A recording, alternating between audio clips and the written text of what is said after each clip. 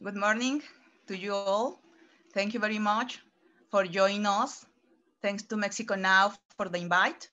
My name is Fabiola Aguilar, and I am in charge of the Automotive Cluster of Coahuila. Today, we have three panelists that represent the automotive clusters of Chihuahua, State of Mexico, and San Luis Potosí, who will be talking about the strategy for the automotive cluster in the regions, what is now and what will be implemented. Well, welcome Alejandro Veraza, Director of the Automotive Cluster of San Luis Potosí. Thank you, Fabiola. Good morning to everybody. Thank you, Alejandro, for being here. We are accompanied by Tarcisio Carreon, President of the Automotive Cluster of Chihuahua. Tarcisio, thank you for being here. Thank you for the invitation. Good morning, everybody. And Gunter Barajas, President of the Advanced Manufacturing of the Automotive Cluster of the State of Mexico. Gunter, thank you for being here. Thank you, Fabiola. Thank you very much. Okay, before starting with the panel, I'm going to briefly talk about a cluster, what a cluster does and what it's for. Well, in ideal world, all companies, small, medium, and big ones from a region or a country can communicate perfectly and generate ties in supply chains to make the entire business state within the region and generate more jobs and wealth. In a world, this company also communicate perfectly with the academy and research centers together, so together generate more knowledge. In a real world, companies can communicate with government officials so they know and understand from the first hand needs and support required in the sectors to be more competitive. But that only happens in a real world. In reality, communication between these players is poor because there are barriers that inhibit communication and therefore collaboration between them. One of the big barriers for this collaboration is a low amount of trust. A cluster is dedicated to build communication bridges and collaboration between the industry. In our case of the clusters, build this communication and collaboration bridges to generate strategy and regional action for the automotive industry in Mexico. In our country, there are 10 automotive clusters, each of them building bridges in the region, and via the national cluster network, we are building collaboration regions. In my case, I lead the automotive cluster of Coahuila. We started back in January 2019, and associated companies are now collaborating in 4 different topics: human resources, innovation and industry 4.0, operation and social responsibility. Currently, we have 18 companies affiliated. Thank you very much. Then Alejandro Veraza will tell us about the automotive cluster of San Luis Potosí. Alejandro, go ahead, please. Yeah, good morning. Maybe we can start with the presentation. Now, I don't want to go through the presentation. I just want to talk about what a cluster is and what we have available as resources, not only to the cluster in SLP, but to all clusters in Mexico. Well, we based our philosophy in working together with the government, working together with the academy, that means universities and major colleges in the region. But mainly, our work is with and within the automotive industry in not only in SLP, but the entire region. We are kind of a promoter in the region so that we can fuel up all the economy with the automotive industry as the main driver in SLP. We know that San Luis Potosí is a state that is not only geographically situated because it's in the middle of everything in Mexico, but it's also a state that is very young in terms of its automotive industry and with the potential to grow not only every year, but almost every month. Keep going, please. We are represented here by the government with the main leader of the Secretary of Economic Development, who is Mr. Gustavo Puente. And we are also represented by the industry. Our president is Mr. Gunther Daut, who is also heading Bosch as a vice president of all commercial affairs in SLP. Keep going, please. We add value, and that is the main key activity, to add value. Otherwise, it wouldn't be worth to be within the automotive industry.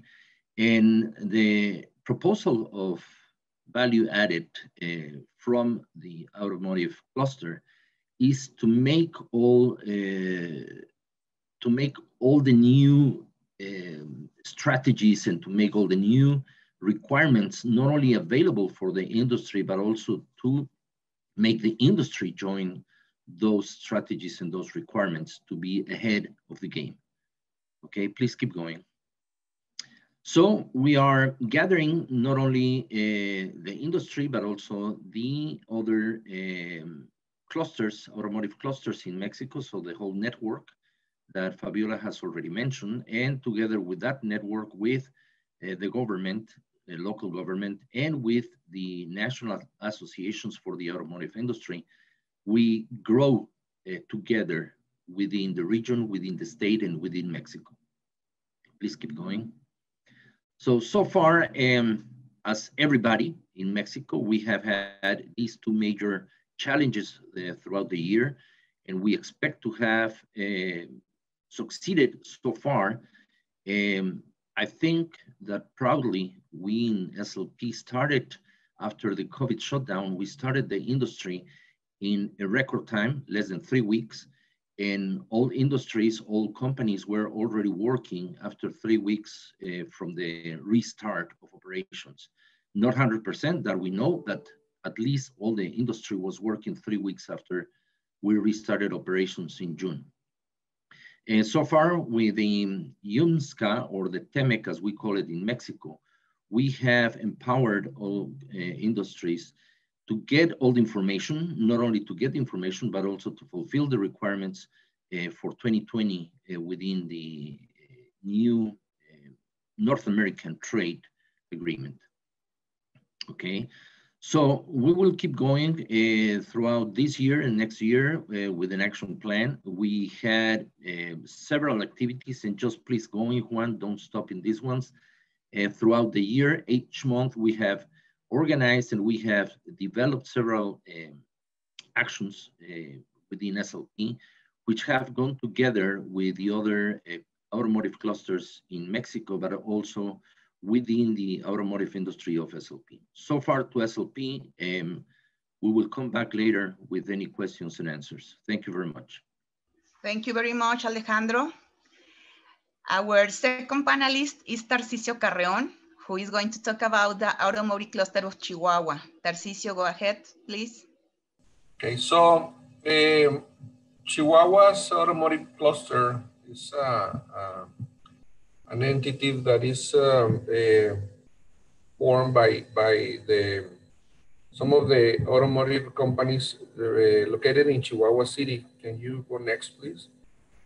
And I am specifying the Chihuahua City because we are starting to grow, but yet we have not covered the entire state. So we have right now in the state 39 automotive companies with several facilities.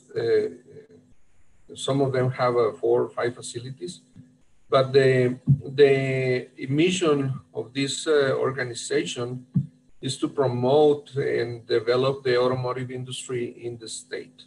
And it's in reality that the mission not only of the cluster or the industry, but it's a 4-party association, which is government, academia, or academy, industry, and society. In terms of society, we have obviously the main representation in our employees. And the vision is to achieve a sustainable and internationally recognized cluster. Why is this? because we are in a globalized market now, and everything has become really connected worldwide with the new technologies and with the new methods of marketing our products and the companies also. So we are an integrator and developer of the supply chains for the automotive industry and focus in the region of Chihuahua. In Chihuahua, we have 32,000 jobs, direct employment jobs related to the industry. And this is almost 36% of the state employment. So it's really, really important in the state. Okay. Can you move to the next one, please?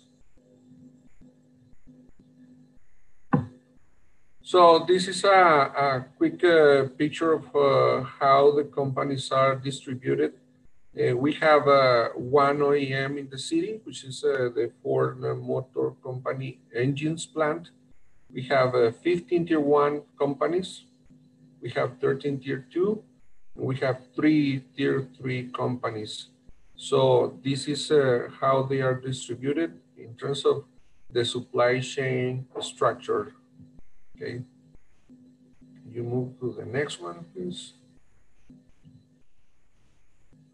So the cluster right now has 22 companies out of the 39, and the plant managers and strategic allies are the ones that form the council of the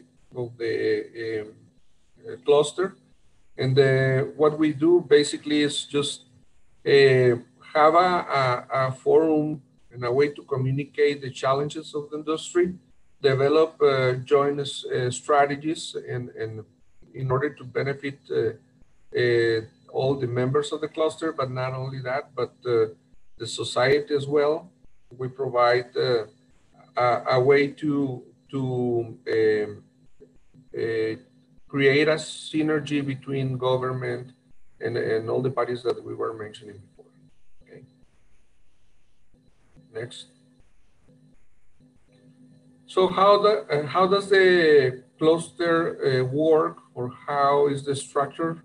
We have 5 key areas, which is integration, where we have a supply chain committee in terms of understand how Chihuahua and the companies that belong to the cluster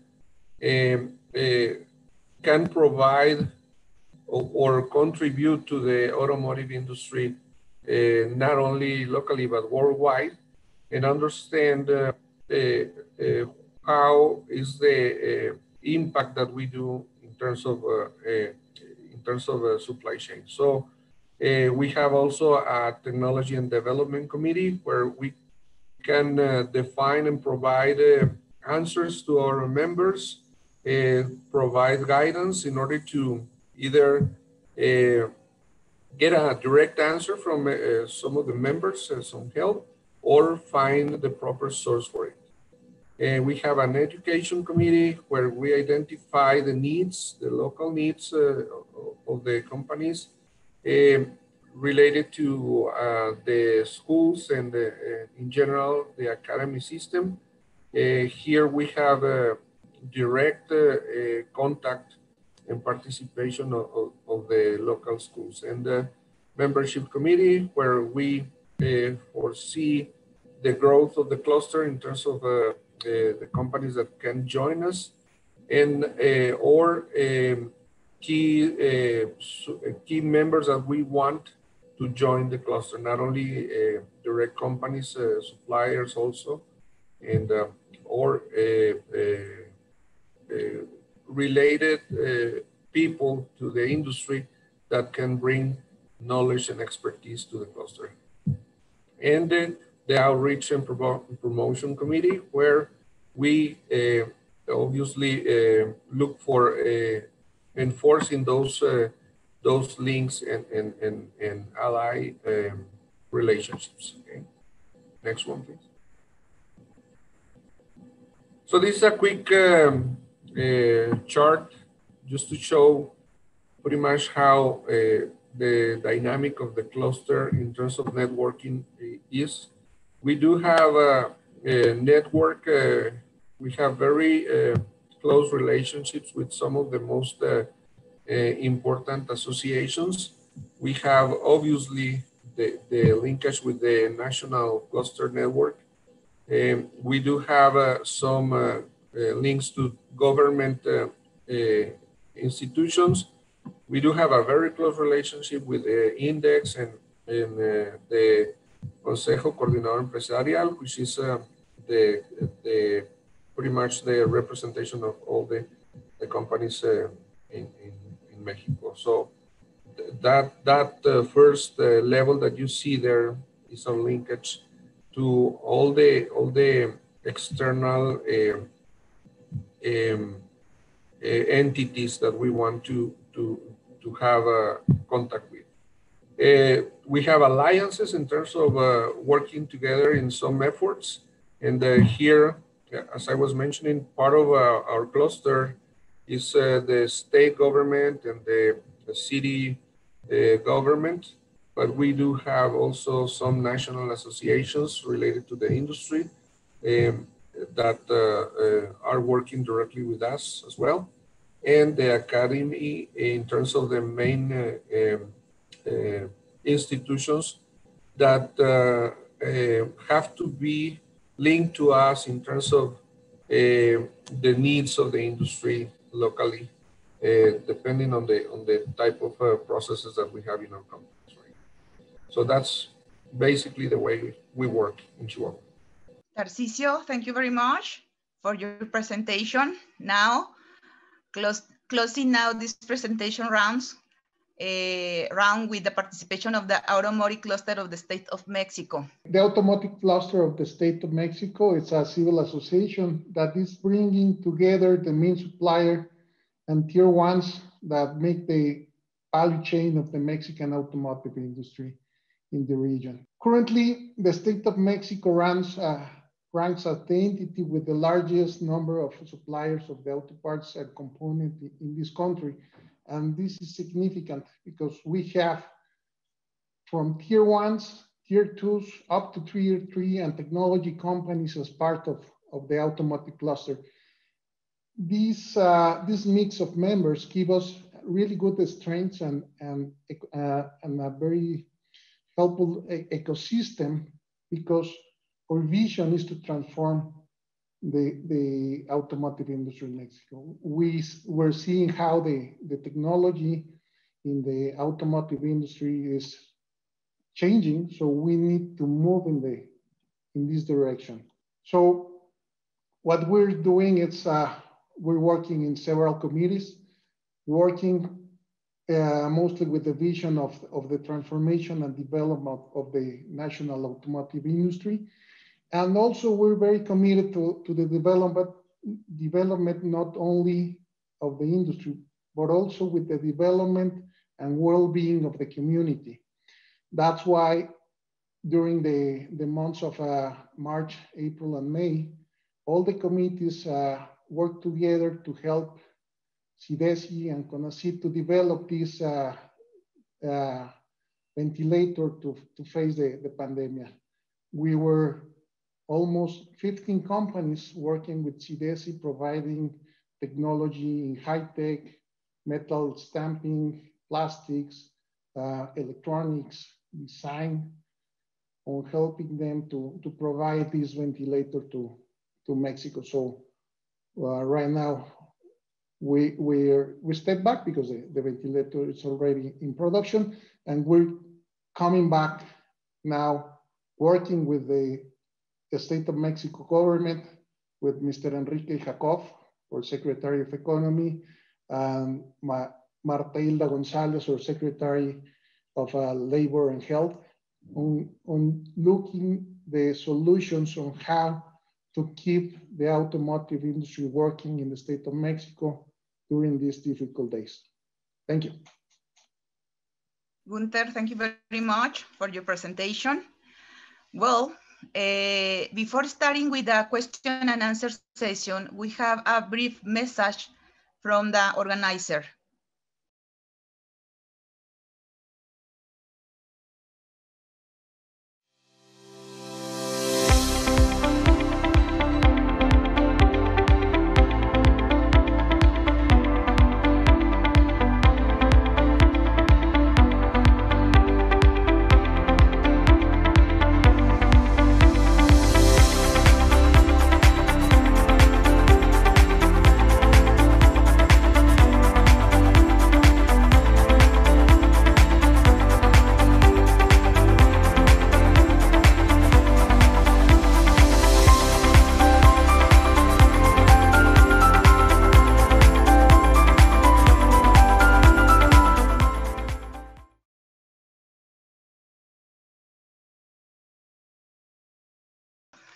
Now we will begin with our conversation table. Please, Alejandro, Gunter, and Tarcisio, turn on your microphone and your camera, please. Thank you, Tarcisio. Thank you, Alejandro. Well, questions, please, through the platform in the question and answer section. Please mention who to the question is addressed to. Let's start, Alejandro. Okay. How is USMCA affecting Mexican automotive industry? Well, let's start by explaining that it is a reviewed deal. I mean, it's not a new trade agreement. Can you hear me? It's a reviewed deal. No, Alex, we have a problem with you audio. No, I think that there's somebody else with the microphone open. Now it's good. Fine. Okay. Go ahead. So the point is that the USMCA deal is a renewed trade agreement. It's not a new trade agreement. So as such, we are coming from an era of 25 years having developed the NAFTA deal with a successful result. Now, let's put this new agreement or this renewed agreement on our hands, and what we will see is a big opportunity. There's a challenge, of course. Everything has a challenge, and every new agreement has challenges, but for Mexico is a great opportunity. We are seeing that these new requirements that we have in the USMCA agreement bring to us an increased value of all the regional production. So what we are now seeing for the next 4 years is that we will increase our value added in the region, in the North American region, from 60% to 75%. That means that we need to produce more parts within the region, North America, and Mexico has the opportunity because of the reduced labor cost compared to North America and to Canada, and the flexibility of many industrial, let's put conditions in Mexico. We have the opportunity to get that extra 15% or almost 15% of the increase in the regional value added content. Okay, so for Mexico, it means a great opportunity to increase our tier 1s, tier 2, and tier 3 activities so that we can get to that percentage of value added content. Now, there's another challenge, which is the labor related challenge. And to me, it is also very positive because that will restrict our collaboration with unions, and that will make all companies in Mexico in every level of the automotive industry be ready with professional labor agreements so that we can not only comply to the Mexican labor law, but also to the North American agreement labor requirements and law.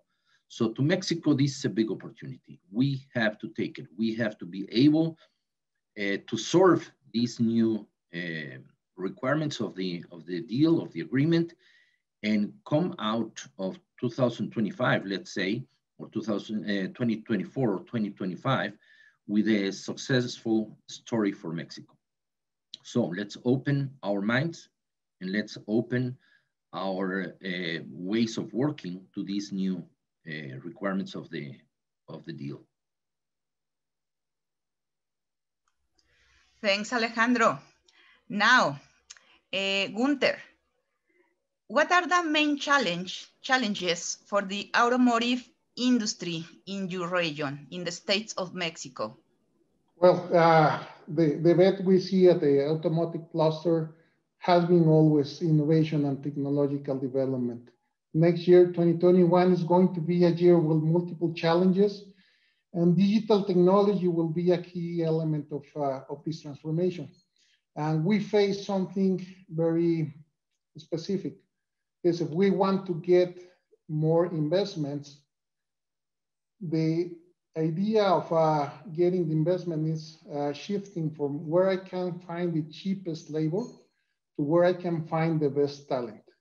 And this is because all the technology of the shop floors is changing, more technology. So we need to rise how the new young operators are going to be working in the industry.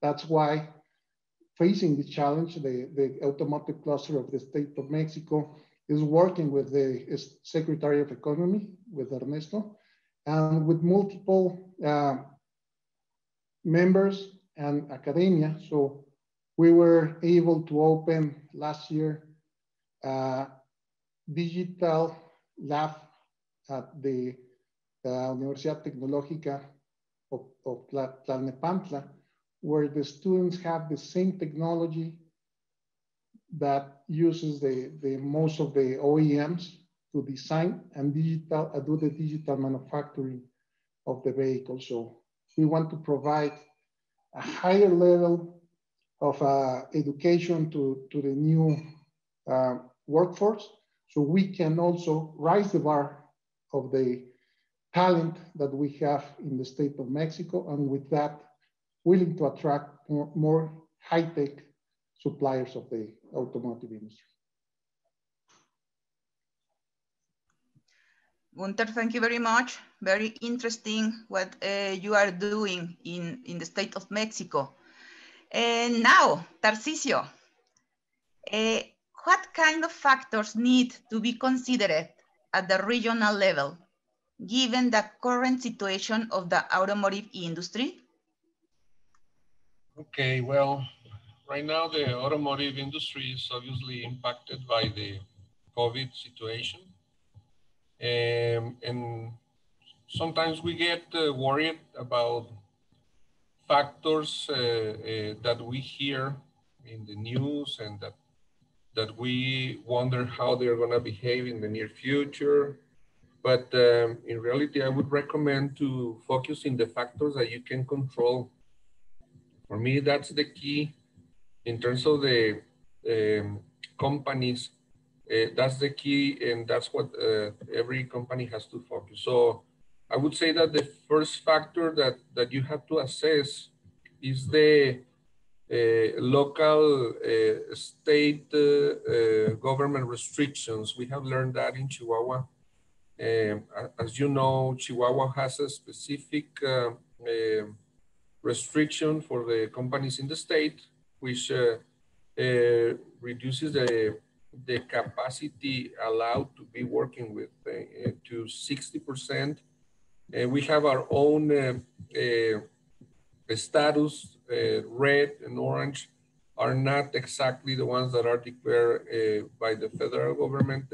Depending on the local situation, the government establishes what status we have. So in red and orange, we have a restriction of 60% of capacity. So all those type of restrictions that are external to the company, but that require immediate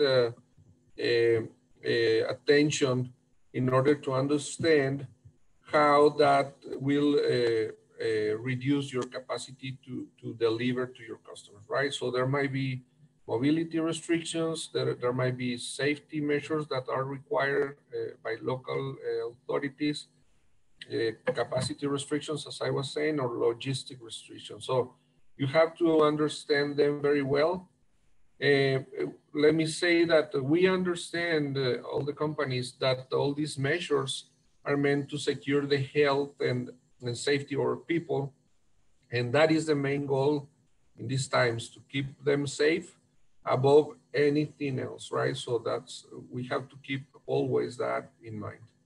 The second thing, once you have that assessed, would be how that impact and how the COVID situation is impacting your workforce.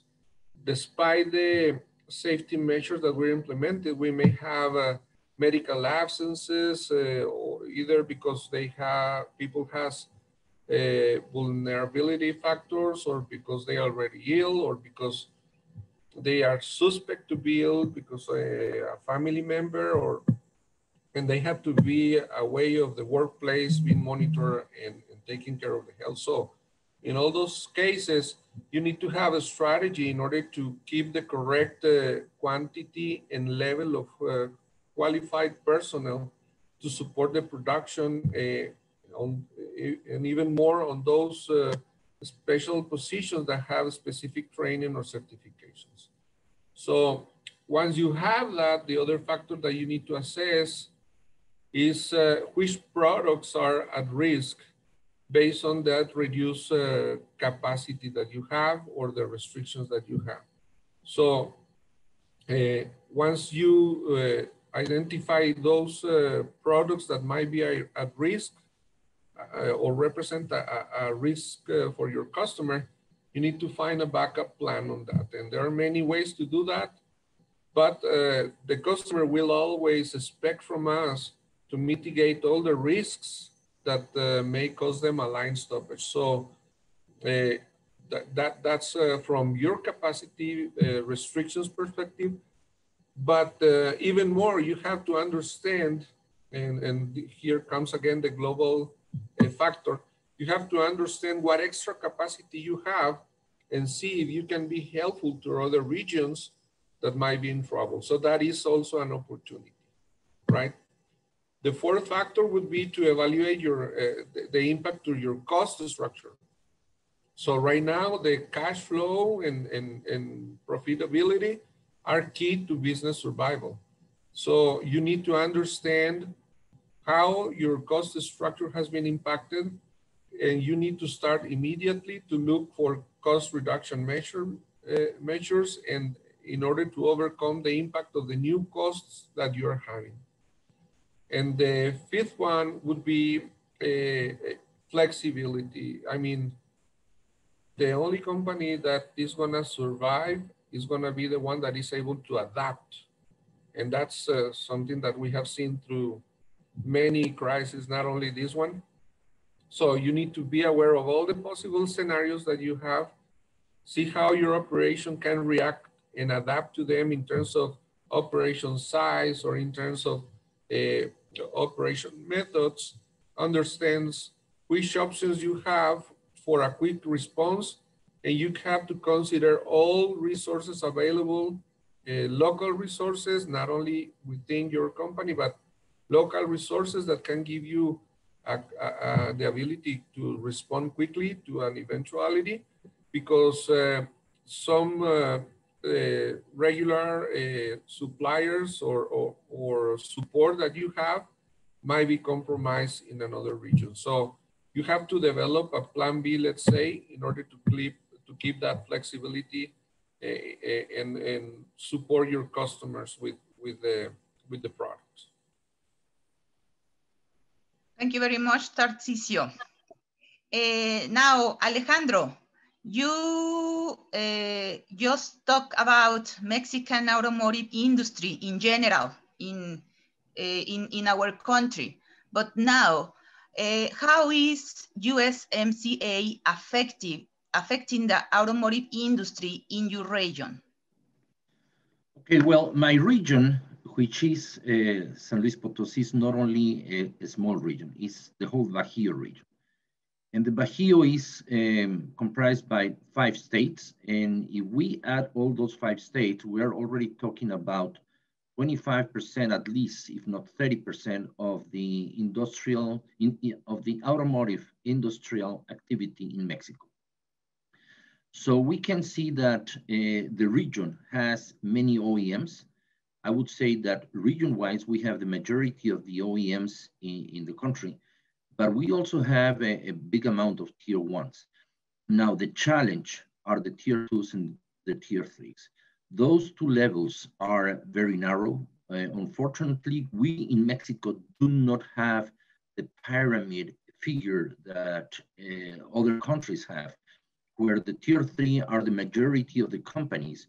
In the US, which I'm also very familiar with, and Canada, these tier 3 are normally family companies, small shops, even minority companies, which the minority kind of company is very much favored in the United States.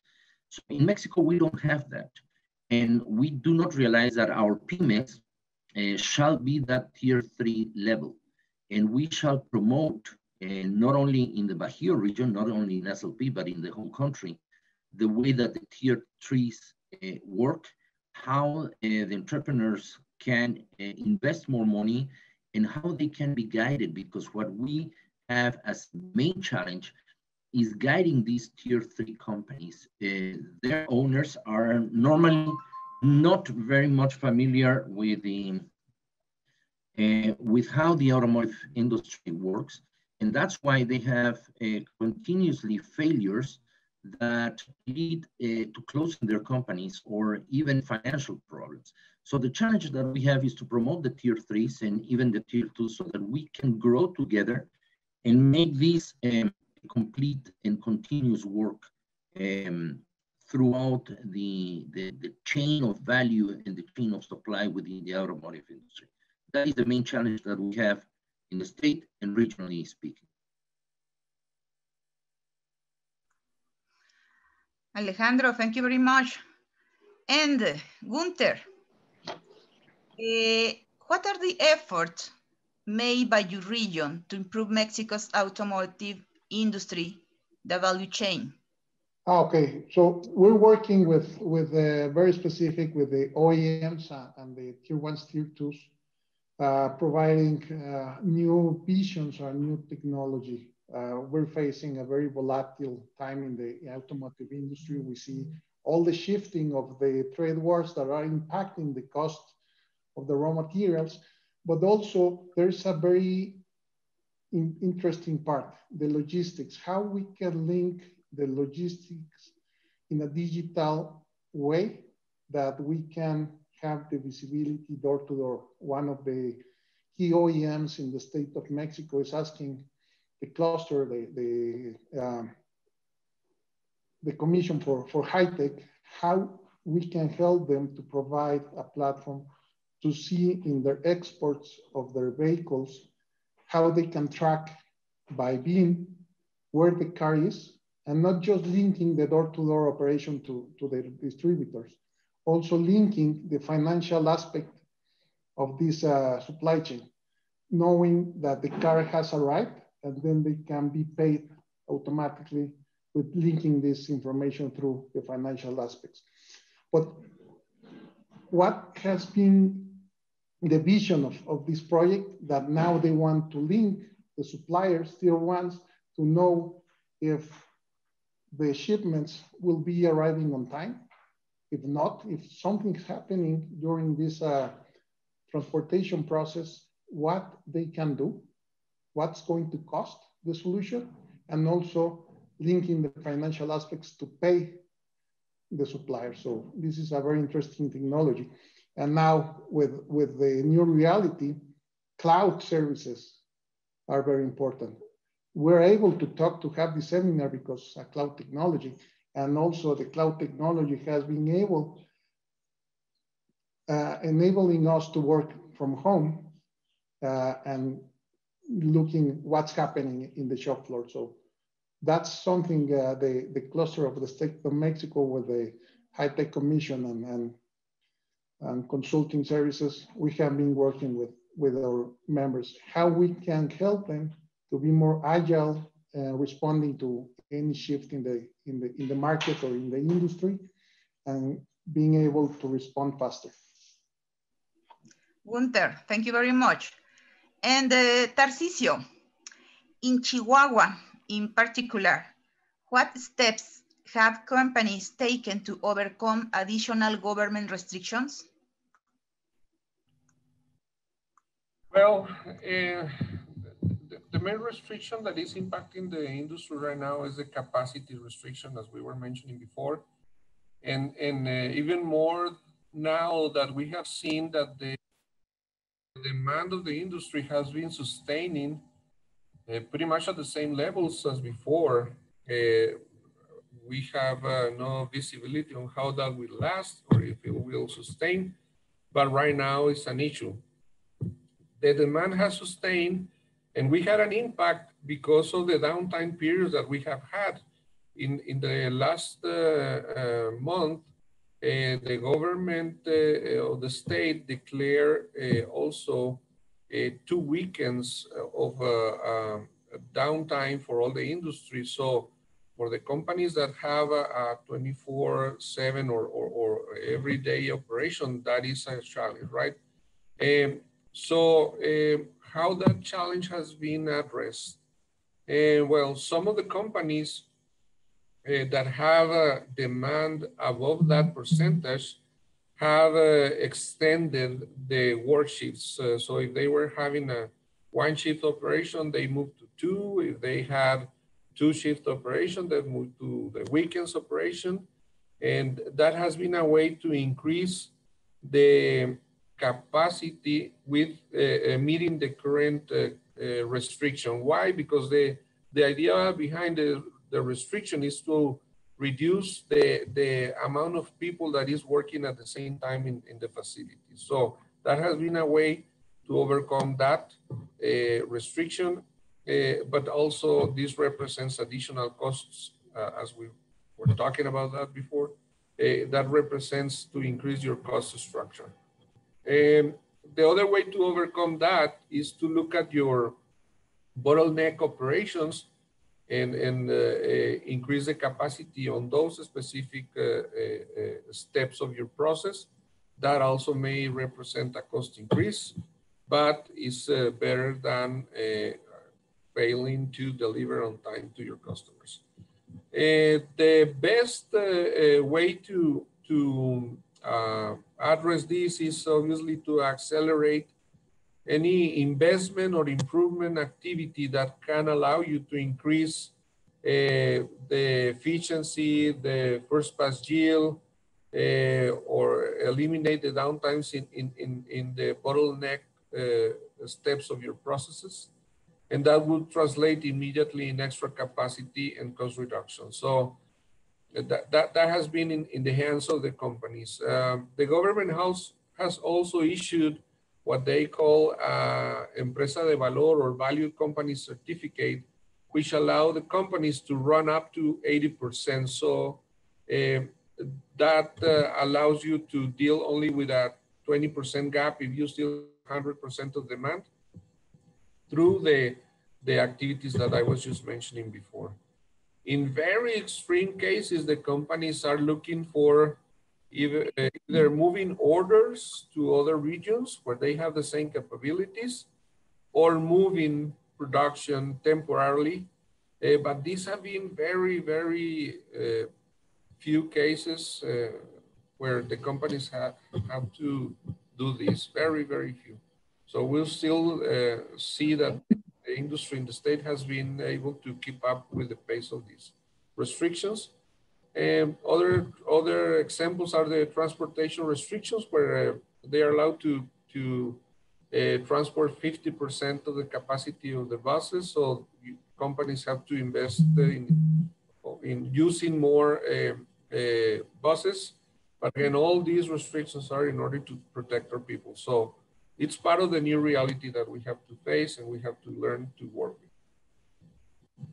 Okay, Tarcisio, thank you very much. Well, here I have a question of Jose Oviedo, and he says, "Hi everyone, thank you for your presentation. I see there is very good efforts to unify synergies and best practices, but the new normality is forcing to prioritize the safety and business continuity plans. Which do you think will be the key topic ahead or the key topics ahead for cluster members?" I don't know if Tarcisio, Gunter, or Alejandro want to answer these questions. Which do you think would be the key topics ahead for cluster members? If you want... Gunter, go ahead. Thank you, Fabiola.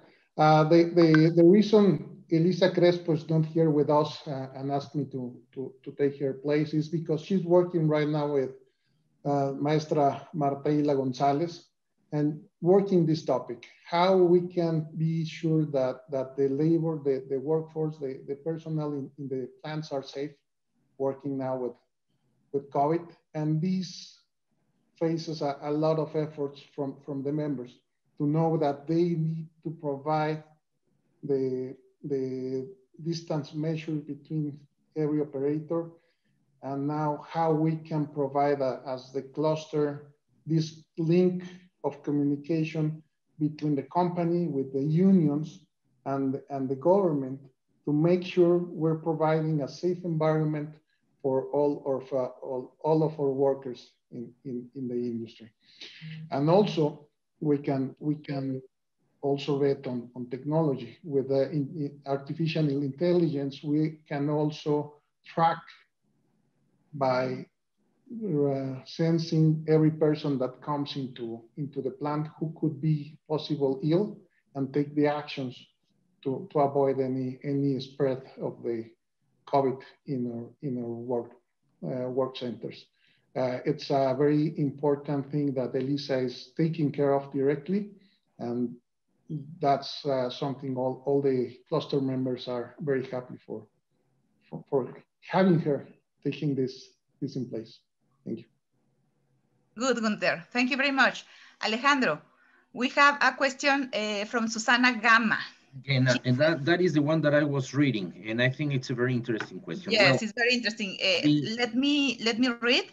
Yes, please. Considering the local content quota of 35%, what are the activities, programs that the cluster have on hand to communicate, promote, and support their associates to have access to suppliers and sub-suppliers located in Mexico? How can those small and medium-sized companies have access to the tiers and OEMs to announce their technologies and capabilities? Well, let me go step by step. First, we have to reach the 75% in 4 years. So we still have time. Second, the way that we are approaching the sub-suppliers in the supply chain is to make this year, unfortunately, virtual promotions. I think that each state, I know that the state of Mexico, the state of Guanajuato, Querétaro, San Luis Potosí, Chihuahua, have made efforts to reach to different supplier levels so that they can come to these, let's say, fairs, virtual fairs, and offer their products. We just closed one 2 weeks ago, which was Closed Distance. And Closed Distance was also directed to all the suppliers and potential suppliers in Mexico. That was very much promoted together with the INA, which is the National Association of Auto Partes. And we have made efforts in getting these sub-suppliers, tier 2, tier 3, closer to the tier 1 now. But the challenge is not only to get them closer to the tier 1s, the main challenge is make the tier 2s and tier 3s understand what the automotive industry requires. I mean, quality-wise, volume-wise, cost-wise, is a challenge in all 3 levels. So if the tier 3s or the tier 2s do not understand what the challenges are and that they need to get trained, they need to get educated, they just cannot open a company and think that they can supply to any tier 1 who supplies Mercedes or Nissan or Audi or whatever without being trained. And I think that the major problem in Mexico is that the company owners of tier 3s and some tier 2s do not understand that they need training. They cannot just get there and supply the automotive industries. So please, to all tier 3s and tier 2s for 2021, you must put in your budget a big amount of training. Otherwise, we will not make it. Okay, that is the main challenge, training. That is the code word, the password to be able to reach the 75%. Okay, Alex, thank you very much. And the last question for Tarcisio. This question is from Thomas Mosching, and he asked, he said, you said that foreign investment is important these days. which companies with which technologies should be attracted? Yeah, well, no, actually, I didn't say foreign investment. I said investment. Every company knows where to move in terms of improving their own processes and their own networking, logistics, all the aspects. So what I'm saying is that we need to accelerate those investments in terms of those that can give you capacity. And I was talking about the specific case of Chihuahua where you have that restriction, right? But we have seen some intentions of some companies to bring production to the state. And that is because the same situation that we're facing here is being faced all over the world. And there are regions where they are having even more trouble, right? So I saw another question there also saying that how many companies have already taken part of their production from Chihuahua.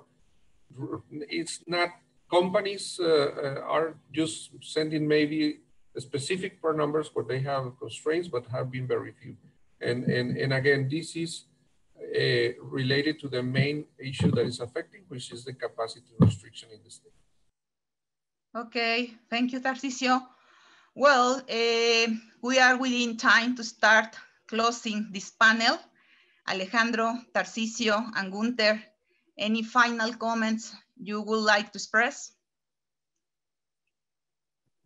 I think that we have to go beyond, sorry, Gunther, beyond the COVID. We have to think that COVID is part of our current conditions and go beyond it. And when I say go beyond it, is work towards a much safer environment, work within our companies to have a better efficiency. Tarcisio was talking about it. What we call within the industry, the OEE, is a must. I mean, we have to reach levels of 75, 80%. Whoever thinks that we can have an OEE beyond 95%, that would be a perfect world. So 95 and beyond, just take it away. But if we would have 75 to 90%, it would be very good. So we have to be efficient. In Mexico, we can work 48 hours a week, even 60 hours a week. The efficiency equals 30 hours. So we have to be realistic. We have to start thinking, not dreaming. So we have to get to efficiency levels where we can be not only one supplier, one OEM, but the real nation within the world that has the preference to be the manufacturing nation for the automotive industry worldwide. So Mexico can get there. We have to get there with efficiency. Good, Alejandro. Thank you very much. Gunther. Yes, I would like to complement the answer from Alejandro on the local content, is that for companies willing to join the automotive industry and also for the current members, come and approach the local clusters. In the case of State of Mexico, Mexico City, you can join the State of Mexico cluster. We have a continuous supplier development program that starts with the OEMs and tier ones supplier needs. So they are sharing what kind of technology, components, parts they are willing to locate in Mexico. And with that, and very interesting answer, very real answer from Alejandro, have a long-term vision. This is not going to be an easy and a fast business, but once you get a contract or a program, if you make it right, you work on your certifications, quality, and logistics, it's going to be a long-term business. But stay close to the clusters, work with the clusters, and in our case, we have a business, supplier development program that we can help from contacting OEMs, tier ones, to know the requirements, work with you on the certification programs, and we can work with you on the manufacturing process and how to be successful in the industry. Thank you very much, Gunther. And finally, Tarcisio. Yeah, well, I would like to close saying that we need to adapt and prepare to the new reality, keeping health and safety first. Even if we get a temporary solution like a vaccines, this is gonna keep going, right? So, but also the automotive industry will still evolve despite the situation. The electrical cars are coming, connectivity with the environment is not only coming, but will be increasing the scope with this situation. We have to find a way to have practices like home office to be more effective, more productive. Working culture must change to speed up innovation and process improvements. The cluster needs to be an enabler for regional governments in order to develop practical policies that allow economical activities to be reactivated and even grow in this environment. Academy and government and us need to find a way to solve the bureaucratic barriers that we need to achieve an excellence in education level and in advanced technologies. And in general, as a society, we need to increase our safety culture and be responsible inside and outside of the workplaces. Tarcisio, thank you very much. Well, we want to thank the participation of Gunther.